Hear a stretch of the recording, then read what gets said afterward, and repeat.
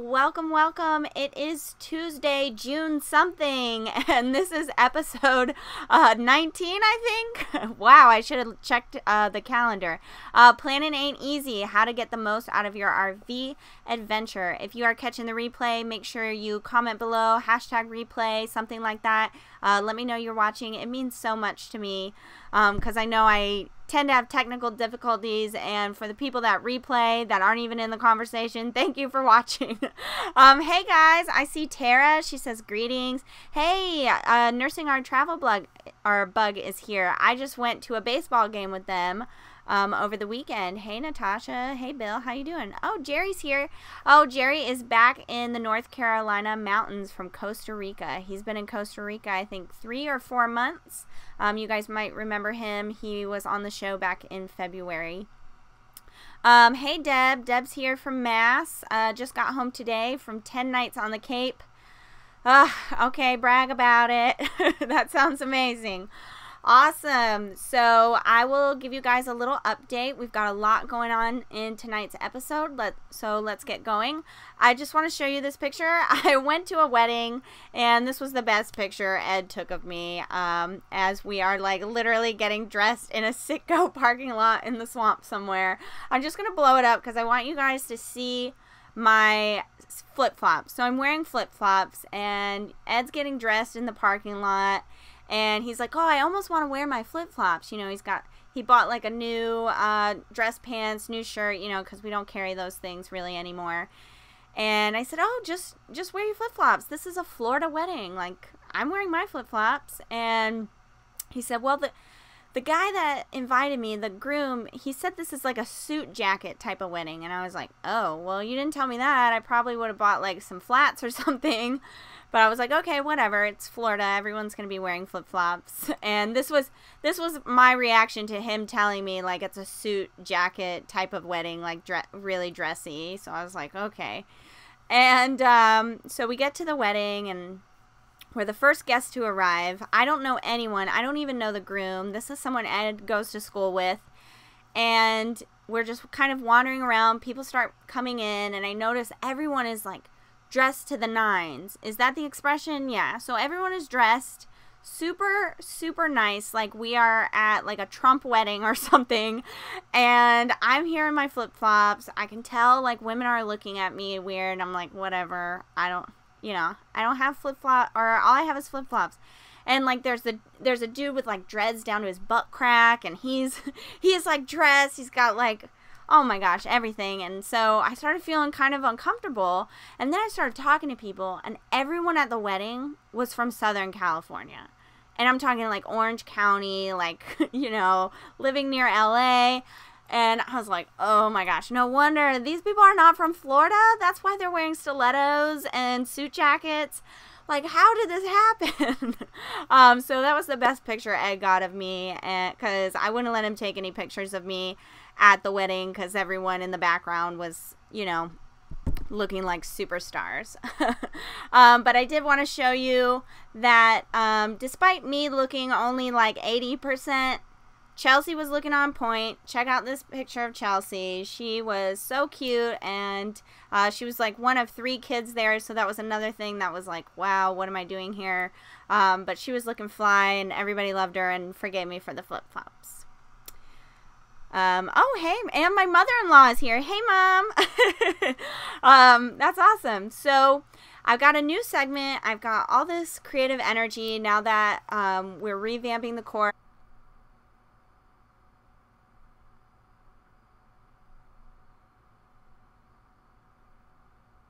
Hey guys, can you see me? Let me know. Yeah, I don't know. Can you guys see me? Let me put it in the comments. Hey, can you see me? Alright, it looks like it's working. Hey guys, I am so sorry about that. My electricity turned off. But it looks like it's working. I'm so sorry. I am going to, I'm just going to text our Skype guests and let them know I'm going to call them in just a second. So While I do that, we're going to get into our top 3 tips for tonight. And this is just friends that I've asked that I believe are experts. As you guys know, I always tell people that I only halfway know what I'm doing. So this one is from Camille Attell, and she's going to talk to us about how to talk to your employer if you have a current job to go remote. Hi there, this is Camille Attell with More Than a Wheelin', offering RV life, travel, and remote work resources, and also from Remote Work School, where I teach and coach folks how to find remote work so they can travel when they want. Today, I'm very excited to be on Liz Wilcox's The Virtual Campground. Liz asked me to come talk today about how to talk about going remote with your employer. This is something that she's getting questions about, and because I'm an expert in remote work, she asked if I could share some tips with her folks. So I want to offer this up to you today because, one of the things that people talk to me about is, when they want to go remote or work remotely, they think immediately that they need to go find a new remote job and that the job they have now won't work. But there are so many instances where this can work for you if you approach your employer correctly, if you have a plan in place. And so today I'm going to walk you through the top 3 things that you can do to improve your odds of going remote with your employer. And let me just also say, I have taught this strategy to a number of students in my remote work school, and it has been successful for them. There have been a number of people who thought they could never go remote, and using some of these tips, it worked out really well for them. Okay, so tip number 1 is when you want to go remote with your employer, you really want to think about the benefit to the employer. That's number 1. Most people think about the benefit to themselves, right? They have a more flexible schedule, they can work when they want, but you really want to think about how will it actually benefit the employer? A lot of people think that it won't, but really it does. It's such a great benefit to them in so many ways, but you have to find out which ways work for your employer. Let me give you some examples. When you go remote, you can actually save your employer money. Think about it. They have to pay for space in the office to have you there, whether that's with a cubicle, an office, computer equipment, chairs, all of that costs them money. And when you go remote, it actually reduces the cost to them. There are other studies out there that talk about how remote workers are more productive, that they get more done when they're able to work alone, when there aren't so many office interruptions. That's another benefit to the employer. Also, just your happiness. Happy workers are better workers. So there are so many different benefits, like I said, but I just wanted to give you a few to think about. Do your research. I have lots of resources on More Than a Wheelin' specific to this topic, so you can find them there. You can also ask Liz, because she and I have worked on this as well, and she is also very knowledgeable about this area. The second tip I want to give you, and this one is just really important. I mean, they're all important, but I think this one is the most strategic.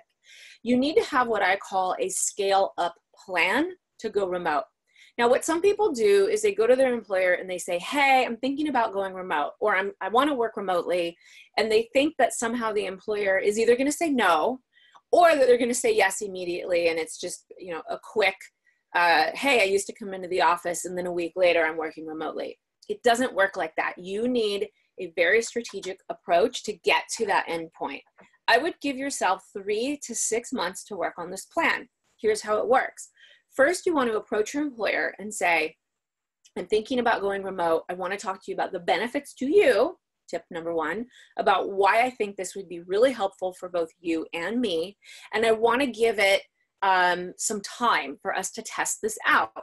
When you use words like test this out, giving them time, you lower the risk to the employer. So the way you could do it is by offering half a day, 1 day a week, just to try it out, or a couple times a month, just to try it out. And then you want to slowly scale up. If it works out, then you want to try for, half a day, maybe 2 days a week, or maybe a full day, 2 days a week, right? So you're kind of scaling into this remote working arrangement with your employer. So you want to do that, like I say, over time. I would say a minimum of a couple of months, which is why I say really 3 to 6 months to really get it in place so that you are transitioning into going remote full-time. They learn to trust you. You all have an ability to work out the kinks, which brings me to tip number 3.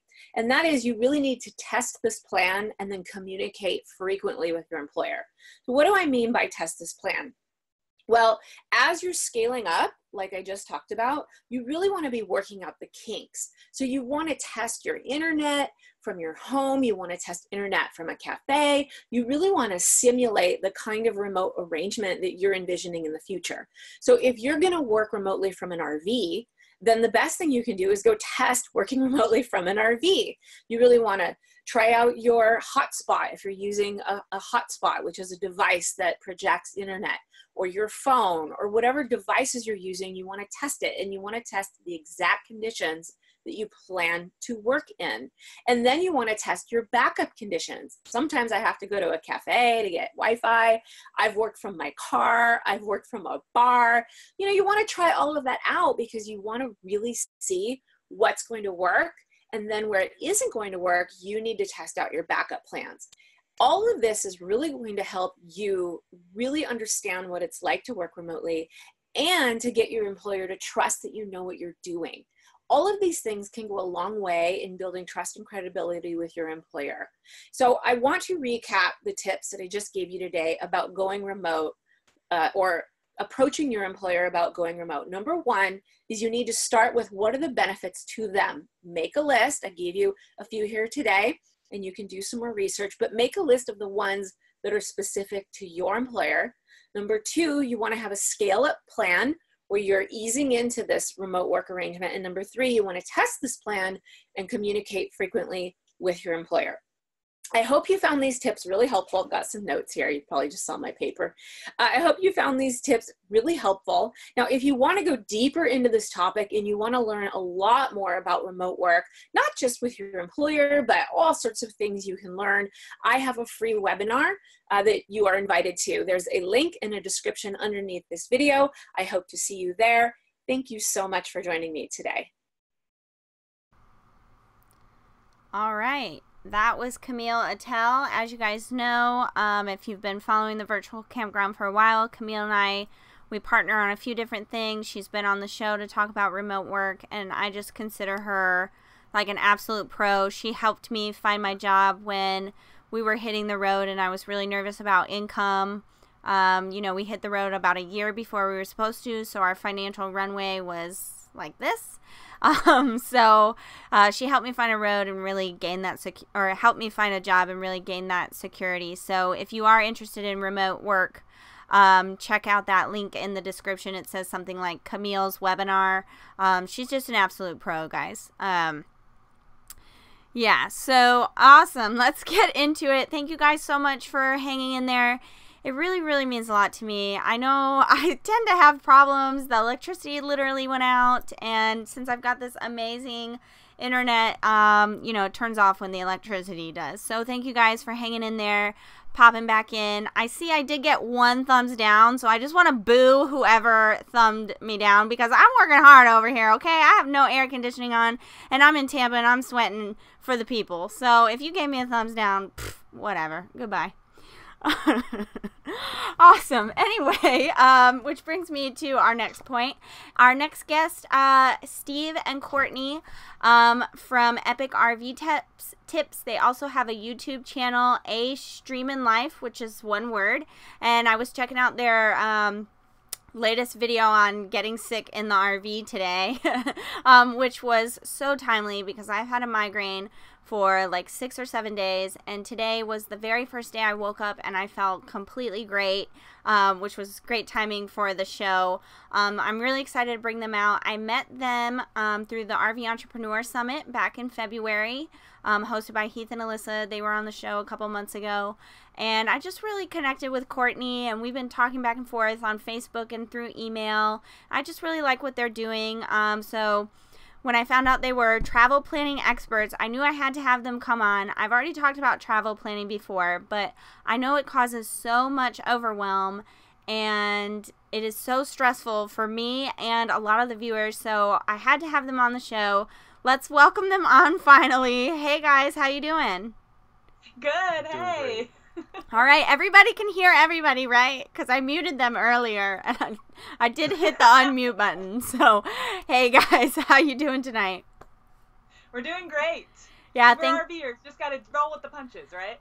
Yeah. I was saying when Camille was running that I probably look like a clown, but hey, yes, it's RVing, so it never goes right. Thank you guys so much for rolling with the punches with me and finally making it here tonight. Sure thing, no problem. Where are you guys right now? We are near Cleveland, Ohio. Oh, thrilling. That's the reaction we usually get when we tell people we're near Cleveland. What are you doing in Cleveland? We have a pretty good friend from the financial side of things. Steve's blog, Think Save Retire, and he's here in Cleveland. Their family is actually, he retired early like Steve, and they're actually moving to Panama this year. So since we're traveling, we figured we should come see them while they're still in the States, since Panama's a bit far to take the Airstream. A little bit, yeah. I mean, where there's a will, there's a way. But yeah, I'd That's definitely right. rather fly in for the weekend and. Yeah. If only we could plan such a trip. Yeah, we'll get to that. Good segue there. Nice little foreshadowing. Okay, so before we get totally into travel planning, let's talk about who you are, where you're coming from. You know, how did you get into the RV life? Are you full-timing? All that. Give us your RV story. Okay, we are full-time RVers in a 30-foot Airstream. We came at this from the financial independence kind of movement. I worked in IT. Actually, Courtney did as well. So we both worked IT jobs. I didn't like corporate America at all, so I really wanted to get out as fast as I could. Courtney didn't not like her job. But she was also working in like a windowless building, so she was willing to accept better offers. And then I came around and I gave her that better offer. So, okay, well, what if we just save all of our, or a large portion of our money, and if we sell both of our houses and the majority of our things, move into an RV and travel for a living, that would enable us to decrease our expenses enough where we simply don't have to hold down a full-time job. We could just live almost as cheaply as we want in this 30-foot mobile house and travel from place to place to keep our costs down. And of course, we're adventuring as much as we can, which is super unique. And we just figure we might as well do it while we're young. We still have the energy to go out and hiking and things like that. So that's where we came at the RV lifestyle. It's just a way to reduce our expenses so we don't have to work full time. And travel, because I really wanted to travel. Right. And that was what got me into Plan to begin with. It was like, this all sounds good, this whole not having to work full time anymore, but the traveling is what got me super excited, and the RV seemed like the perfect way to do that. Right. So, Courtney, you had to give up your job. And what was that job? I think everybody would find it really interesting.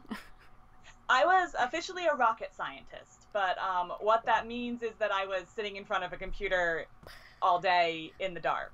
So, no natural light is what I meant by in the dark. So, getting outside, that's why the traveling and the being outside and the hiking was so important, because that was what I did pretty much any time I could get out of work, I was outside. Right. So that was a pretty good way to sell it then, Steve. Yeah, exactly. Right, because I feel like you don't become a rocket scientist like on accident, like, oh, I guess I'll do that, right? So it's probably pretty intentional. A lot of schooling, so right, yeah. Right. So you guys are technically retired then. Technically, yes. We like financially independent a little bit better, because retirement has certain connotations to it. We still make money, but the money we make is now to enhance our lifestyle. It's what we call beer money.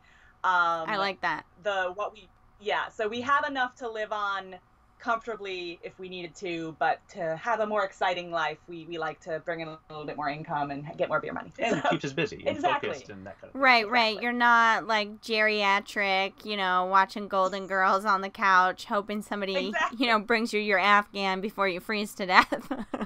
That's right. We're not only watching the Golden Girls, we're also blogging and YouTubing and things like that. Right, and that's one thing that I think stands out for you guys. So you are financially independent. You've worked really hard those first years of like accumulation, right? There's I remember you guys spoke at the RV Entrepreneurs Summit, and you said, you know, basically there's 3 stages of life. So you guys really went hardcore on like accumulating that money, that savings. And so what I like now about you guys is, yeah, you're not retired. You're still doing things. I mean, you're putting up with Liz Wilcox tonight and all her electricity and internet problems to be here to talk about travel planning. I know you guys mentioned you have a financial blog. You have a newsletter. What are some things that you do? So the financial blog is Steve actually started before we actually, as we were developing this plan. So that's been around the longest, and that's Think, Save, Retire. And he blogs about financial independence, personal finance, early retirement. Yeah, I pretty much get underneath people's skin by talking about money. Yeah. That's really what it comes down to. Oh, I get underneath people's skin by talking about crap. Where there's a will, there's a way, like you said earlier, Right. and I like to find that way, and usually I'm successful, but not all the time. Yeah. So that started first, and then we moved into our Airstream and lived stationary for a year while we were still working in Tucson. Let me tell you, living in an Airstream in Tucson in the summer is not a good plan. Not advisable. Yeah, I'm in Tampa right now. I feel you. Yeah. So we were like, okay, 1 year, we can do this for 1 year. We started our YouTube channel when we were figuring that whole thing out. So that's been going since then. And then we hit the road, and I deep dived into planning because that's who I am. I'm spreadsheet queen. It's the rocket scientist in me. I love the whole detail thing. And did 2 full years of travel, saw all sorts of places, learned as much as I possibly could. And then decided we wanted to share that because on a YouTube channel, everyone kept asking us, how'd you find that place? How did you plan this whole trip? How do you know that you can get there? What happens when when it's full? What happens when the weather changes? And so that's where both our course and then our Epic RV Tips email started, because we wanted to share what we've learned and what we've learned from everyone else when we asked them those questions. Right. So that was going to be one of my questions, talking about how, you know, you became like a master of planning. So you would say it's probably just like a natural thing for you? I think so. I like to really deep dive into things. Mm-hmm. And so when it was time to start learning like how to do this, it wasn't going to happen until I felt like I had a good grasp of it. And so I was in every Facebook group I could find. I was checking out every website that mentioned anything to do with anything and just like compiling giant spreadsheets of all this information, and then putting it all together to plan our own travels. And yeah. And Steve's just nodding because he's like, yeah, no. He's like... Yeah, I clearly married up. If I did not marry Courtney, I'd be wandering around in my underwear, not really knowing where to go. So she is definitely like the polar opposite, because I am freewheeling. I don't have to know where I'm going to stay next week, but Right. you know, as much as I love the idea of being spontaneous, you can't be 100% spontaneous. You need some sort of a plan, and she definitely keeps us on the straight and narrow more times than not. At least I have backup plans. Yeah, exactly. I love that. So you talk about, you know, you have to have at least a general plan. You went into Facebook groups, forums, things like that. So can you give us kind of like a really high level of what you learned from, you know, watching people, maybe some like top tips on how to use those groups themselves to better plan their travels? I like to take little pieces from lots of different places and kind of compile them, because people are good-natured and they mean well, but not everything is going to work for every person. And so in a Facebook group, you'll get somebody asking a question about how to prevent mice in your RV, because we had that problem multiple times.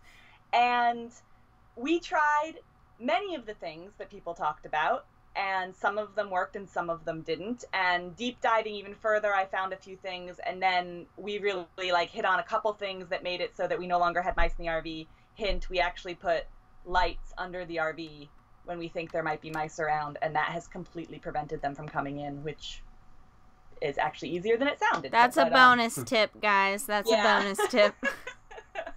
Join for the planning tips and stay for the mice.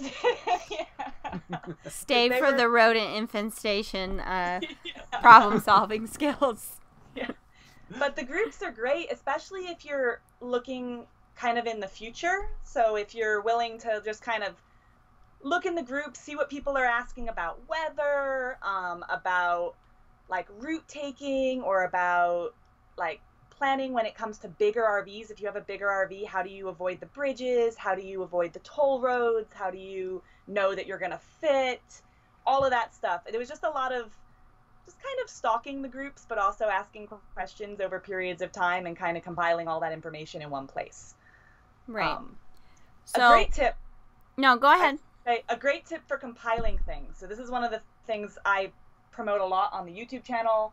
We have it in the email and the course, which Steve always says he's now a master in this because he had to edit my course videos. Google My Maps is an awesome tool for planning.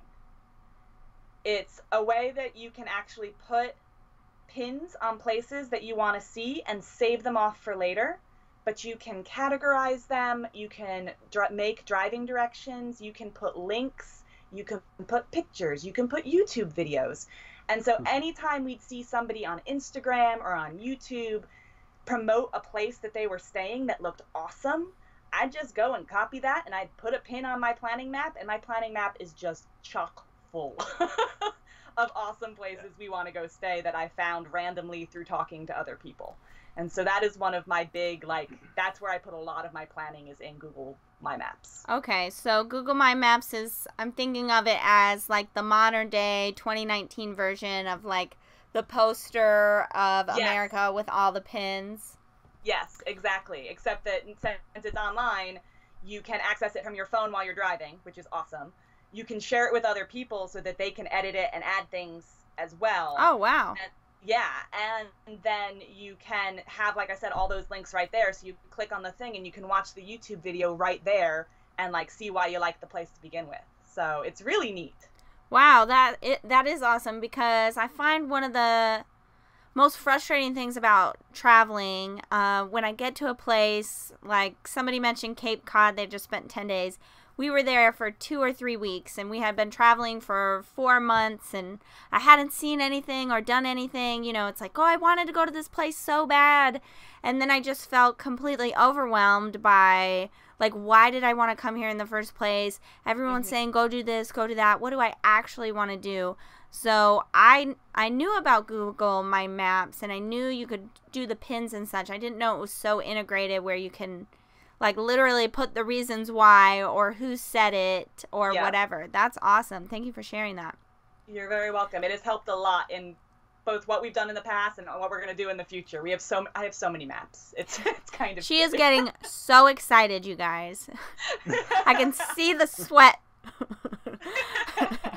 That's awesome. Well, I wanted to ask you, because this is, like I just said, this is the hardest part for me with travel planning. Even now that we're weekend warriors, you know, we live in our rig, but we're not traveling full time.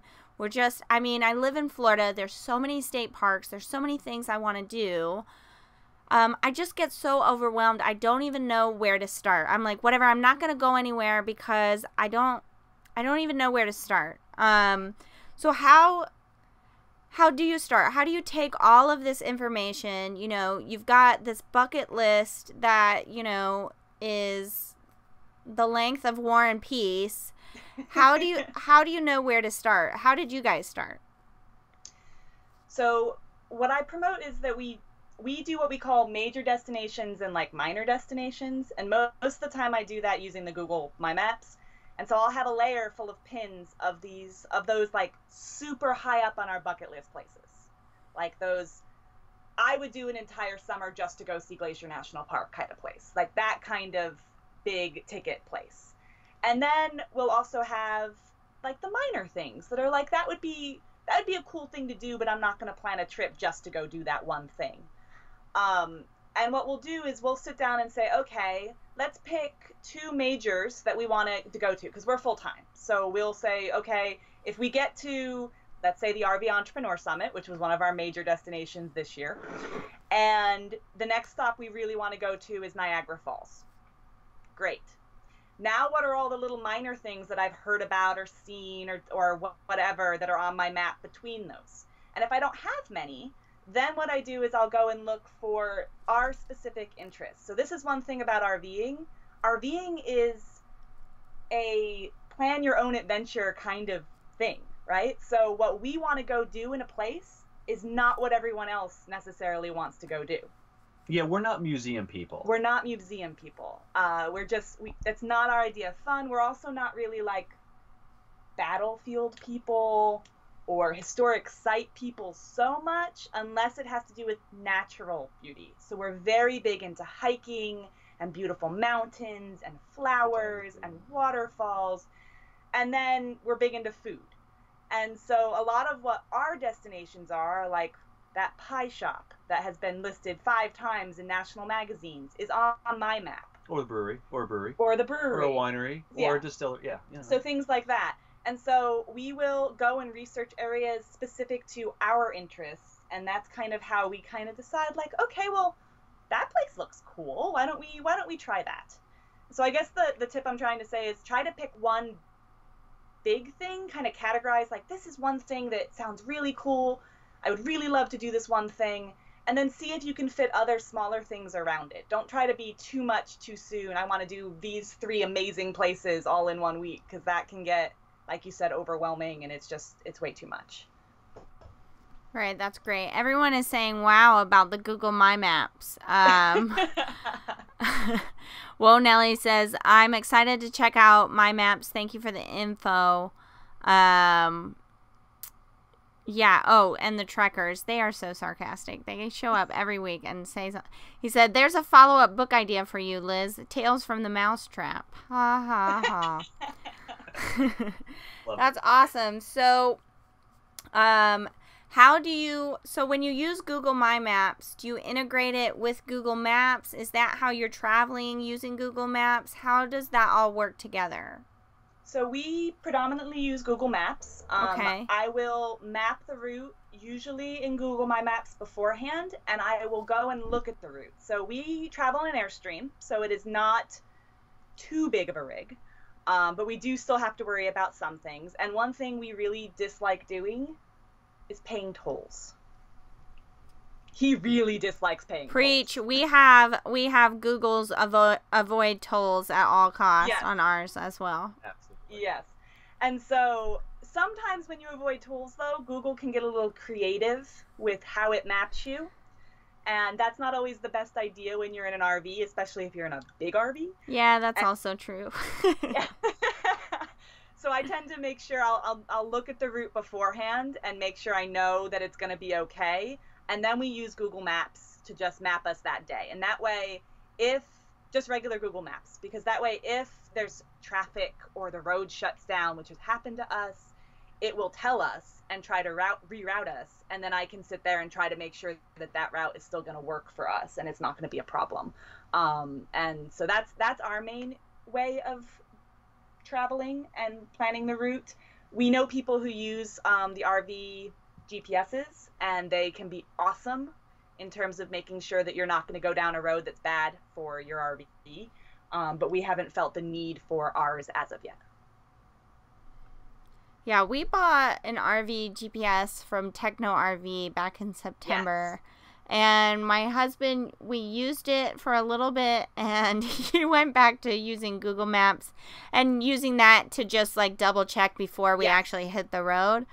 Because it was just kind of archaic. Yeah, like you said, Google Maps, they have traffic updates, things like that, which actually I didn't even know about. So this is how I live my life very, like, I'm still in 98 or something. Before I had my website, I didn't even have Facebook or anything like that. And so I read directions before I go somewhere, and I try to not use a map, like a tech map, like Google Maps or something. And so I'll literally have like handwritten directions and things like that, because I'm a very, like, I want to be self-reliant, I don't know, like the original hipster, I don't know. But I turned on Google Maps just I guess last month when I was going to Tennessee, and it was like it was telling me about the, like, in the red about, this is 20 minutes off your route. Then it was telling me, like, speed traps. I was like, oh my gosh, what a world. Like, what a time to be alive. Like, I had no idea. Like, In some none. roads, it'll actually tell you the speed limit as well. Some roads, Yeah. not all, but it's just amazing. It is. Yeah. Johnny Lightning says, Liz, were you even born in 1998? Sir, I will have you know I was born in 1988, okay? A full 10 years older than you thought I might be. Awesome. All right, so this is another great question. So I know you guys have done the general RV planning. You've been out there on the road for a few years now. And then this year you told me that everything has had to be like super strategic, super planned out. So can we talk about like how to generally plan and then how to like really, really plan, and what are the pros and cons of each? Like, why would someone choose one or the other? So this year we are mostly out east. So we're from Arizona originally. In our first 2 years, we mostly stayed west. Actually, we completely stayed west of the Mississippi. This year we came out east for the Entrepreneur Summit, and now we're heading around seeing friends and family.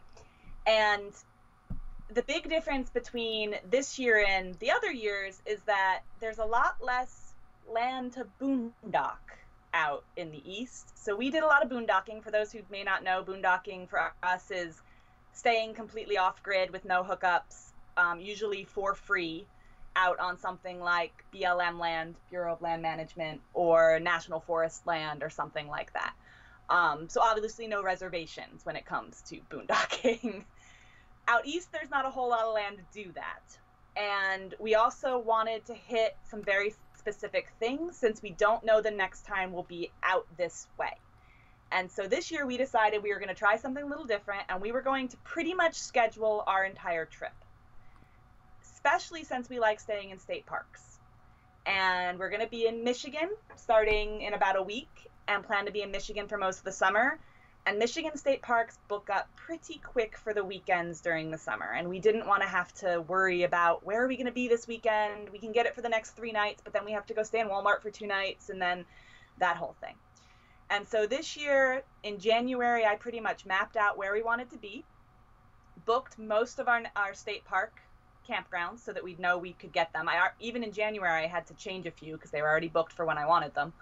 And then the only real flexibility we have this year is our overnights we mostly do as harvest hosts, and those you can't do until the week of. Okay. And so I just have a reminder in my calendar saying, about a week before, saying, hey, call the harvest host and make sure you can stay on whatever night. And that way, if I can't, I have backup plans, but that's the only thing that's not really planned at this point. That sounds crazy to a lot of people. Well, hang on. Before you go on, my dear, so in January, you planned your whole year, like to Christmas, or? Through Labor Day. Okay. So we pretty much planned the summer. We made sure we had things booked Memorial Day through Labor Day. In general, we always try to have something booked for Memorial Day, 4th of July, and Labor Day, because those are really tough weekends. Mm-hmm. But this year we made sure we booked a lot more in between than we normally do.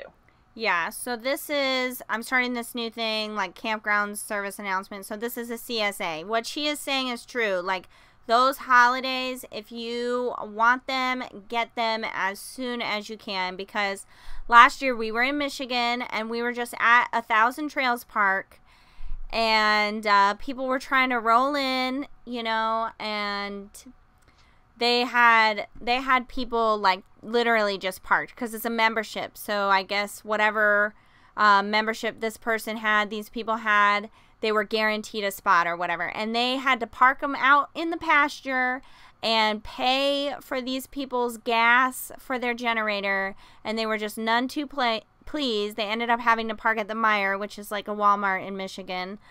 And they were just completely ticked off. But I feel like if they would have had better planning and like ensured they had a spot and didn't just, come and expect one it was literally 4th of July.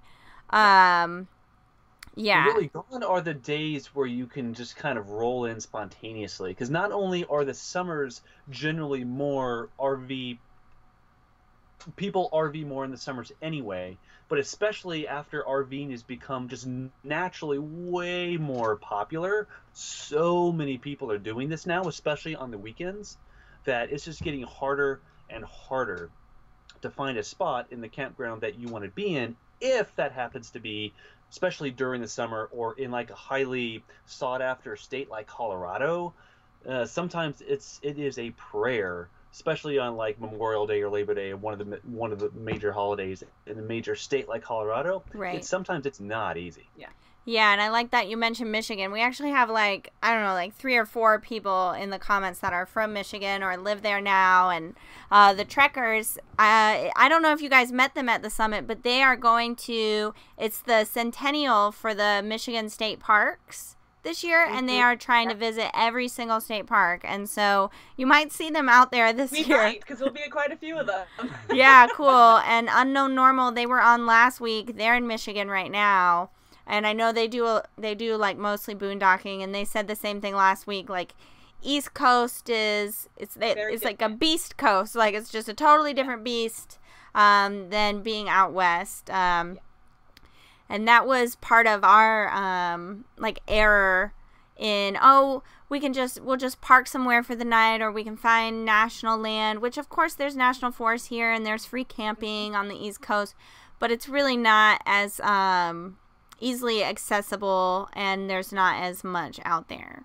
Exactly. So the West Coast, when we're there, like the other years, I still do a lot of planning. I have my map. I kind of in my calendar know approximately where we're going to be. And I tend to book, like I said, a campground, or usually it's a state park or a county park or a national park, because those are our favorite kinds of campgrounds, for Memorial Day, for 4th of July, and for Labor Day.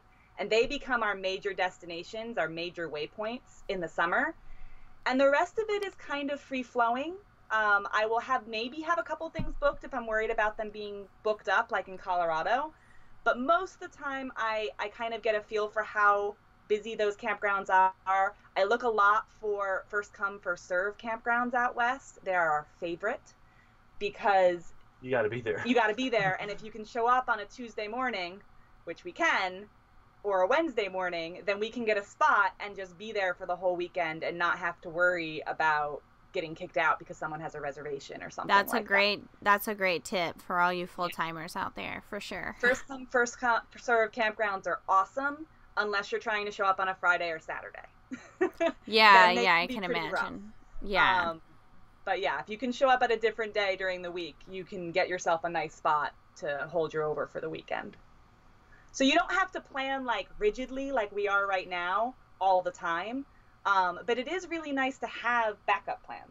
Do you want to tell our backup plan story? Yeah, let's talk about it. Bring it on, Steve. Which one? Crater Lake. Which one? Yeah, that was quite the mistake. I don't know if I remember the details. I have a horrible memory, but suffice it to say, was it in the park? No, we had planned on a... See, I'm already lost. I don't know what I would do without this woman. I am already lost. I can't even tell a backup story. Isn't that cute, guys? We had already... So we were planning to camp at this boondocking spot near Crater Lake. We didn't quite realize that Crater Lake was at the elevation it was, and it was right after Memorial Day, and there was still snow. Like feet of snow. Yeah.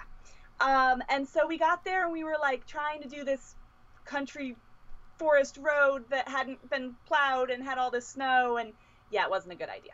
So then it was like, okay, look at the map. What other backup plans? Well, there's another spot, another campground that's up this way, an hour away, that's still on the other side of the lake. Oh, okay. That's when we drove off the side of the road. Well, that sounds weird. We pulled off to the side of the road. We unhitched the trailer so we can get to some of these spots without having to pull that 10,000-pound this 10,000-pound Airstream. So we left it on the side of the road with the dogs in it, and then we went touring around the area in just the truck to see if we could find one of these open spots. Gotcha. And there were a couple open spots, but they were really tough to get to. The terrain Muddy. it was just not a good day. So now we're on our third backup plan, which was it was called Diamond Lake Diamond Lake campground up there. It said max length 30, which is us. Oh, and they meant it. And they meant it. But they had openings, great.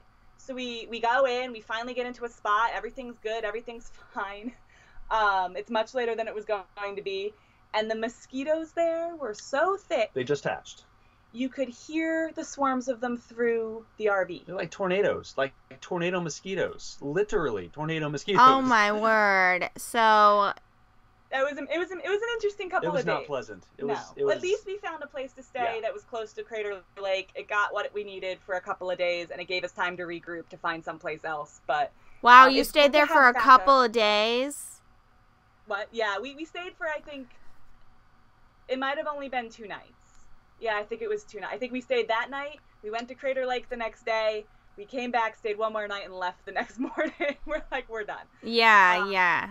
I can imagine with the mosquitoes. That's terrible. Yeah, even I just saw the trekkers again. They posted something on Facebook today about their worst, like, I asked, like, terrible boondocking stories, and they said they went to some state land, and yeah, they said the exact same thing, like, swarms of mosquitoes, and they just spent one night, and they were like, peace out. Yeah. We're out of here. Because I was asking, you know, everyone always talks about how crappy RV parks are. Like, I'd love to hear some, like, terrible boondocking stories. Like, let's bring it on. I know they're out there. Especially when you don't really know what you're doing yet. Another pro tip, park into the wind. It really, really helps. One of our first boondocking, we were getting hit by crazy winds in the desert of Utah. And was it Nevada? No, it was Nevada. And we had parked broadside not knowing it, which meant that we were getting red dust like this thick in the Airstream because it was so hot we needed the windows open, and we were getting rocked. And it'll rock your rig. Yeah. So if the wind's coming from the west, park into the west. So either the front or the back is facing directly into the wind. It cuts down on the rocking. And if you have to have a window open because you're boondocking and you don't have AC, all that dust, at least less dust, will get inside. So that's another pro tip. That's another bonus for you guys. Johnny says mosquitoes, a good reason to take up cigar smoking. Seriously, it would not be bothering that guy, would it? I could not smoke enough cigars in Diamond Lake to fend off the EF3 tornado of mosquitoes that was heading up the direction. And it was just never ending. It was just one after. It was not fun. That's so crazy. So the end story is make sure to have a backup plan. Yeah. Right. And you notice how none of their backup plans, like they went through ABC, none of them was Walmart. So this lady is a pro, guys. Walmart's there. And casinos. Casinos are great places out west, too, for parking overnight. Casinos are better than Walmart's when you can find them, in our experience. Yeah. Way better. Right. Good that's security. Yeah, that's so funny you mentioned that. Unknown Normal a few minutes ago said the UP of Michigan has casinos you can stay at for free. Double exclamation point. I may have a few of those in my plan for this summer. Hey, maybe y'all will meet at the in the lot. And somebody else said something about casinos as well. But yeah, that's so funny. So, real quick, we just have a few more minutes because of all these glitches. Why don't you tell us more about the Epic RV Tips, like what is that and where we can find you? So, Epic RV Tips came out of the summit after we met all of the awesome people in this community, and we wanted to have a way to share what we've learned besides the course, just like little weekly tidbits, but also share what the people out there have learned. So Liz has an email that'll be coming out here soon. We have an email having to do with, shoot, my mind just went blank. Dogs. Pets? Dogs. No, it's GoPetFriendly.com. Thank you. About that was bad. Yeah, I know. My brain. It's almost my bedtime. So we just wanted to share things that people have learned through all of this experience that people have RVing in an easy format. And so that's what Epic RV Tips is. It's just a weekly email with epic RV tips about once planning a week, and stuff. And they're like 800 to 1,000 words. So it's a substantial, like, devote, 4 or 5 minutes to. Yeah. It's not going to be a 30-second read if you read the whole thing. Yeah. Of course, If that's you your read own the whole problem, thing. But If you don't skim down to the PS. I am a skimmer. I am a skimmer. I am a so skimmer as well. I connect with people who don't read every word, but there really is a lot of detail there, and of course it's free, so it's Yeah, totally. And there's just the Google My Maps, I have 2 emails in the series that show you how to set up your own Google My Maps and start working with it and everything like that. Oh, so. snap. Well, y'all got to get on it then. And that's right in the link or the link description. And it's just epicrvtips.com. That's where you can sign up, right? Yep, Exactly. that's it. And I was one of the first subscribers. I saw Courtney. Really? I knew I was fast. Because I saw Courtney posted something like, hey, I'm starting this new thing. And I was like, oh, that is so, I love that. Because, I mean, the way you just described it, Steve, is like this show, right? It's like, I'm not exactly sure on everything. Like, I know some things, but I'm just going to bring in my friends and we're going to talk about it and just give you the best tips possible.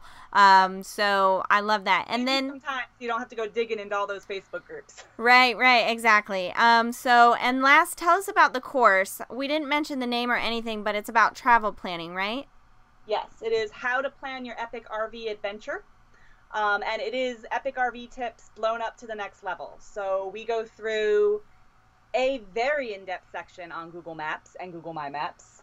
Oh yeah, my mind was blown when I was editing this video, and it's all video based. Now, the course isn't free with all disclosure, but there's a lot of video based detail in there. Yes. So we do Google My Maps. We talk about picking major destinations, finding minor destinations, lots of websites for different hobbies on how to do that, planning a safe driving route, finding the best campgrounds, making sure you have all your specs, backup plans, weather, cell phones, Wi-Fi, pretty much anything you'd need to do to plan a trip and make sure that it goes off hopefully without a hitch, but if there is a hitch, you're prepared. And we don't just tell you, we show you. Yeah. Like the That's screencasts and that kind of thing. We so have we're it- actually telling you where to click on some of these things to show you how it all works. We have 4 in-depth examples from different people who sent in ideas, and we plan out the entire trip for them using the methods. What? That's wicked. Yeah, Deb says, huge thanks for the Epic RV Adventure course, planning our retirement for the beginning of 2020. That's so cool. Woo-hoo. Go, Deb. Congrats. I know, that's exciting. Yeah, that's awesome. Well, thank you guys so much for coming on and sharing all your tips about RV planning and those couple bonus tips and fun stories. It was really great to hear all your stuff. And if nothing else, y'all get on Google My Maps. Yes. We all need to be on there. Yes. It's a big help for planning. It is. Yeah, it sounds like it. Thank you guys so much. No, thanks for having us, Liz. All right, bye. Awesome. We're running a little behind, so I'll just quick tell you about next week. Next week, we're going to have some of my good buddies, Julie and Sean Chicory of Chicory's Travels, and they're going to be talking about budgeting. They are pros. They have saved and become debt-free just this year. It's freaking amazing. And they are retired military. They are traveling the West Coast this year for the first time. And I just love their story. And I am so excited for them to come on next week and talk about what they're the best at budgeting for RV travel. Thank you guys so much, seriously, for working through the tech issues with me. This campground is great, but it's also cheap. And sometimes the electricity just randomly turns off. Next week, I will have my hotspot on just in case, so we don't have any of this craziness. Thank you guys so much for sticking around. Remember Camille's webinar. There's one tomorrow at 1 p.m. Kyle in the comments says he's setting his alarm so he can come. And then there's one Thursday night at 8 p.m. Also, you can check out Steve and Courtney's course, their newsletter, their financial blog if you're interested in that, and a couple other things in the video description. I hope you guys check it out, and I will see you next week. Woo!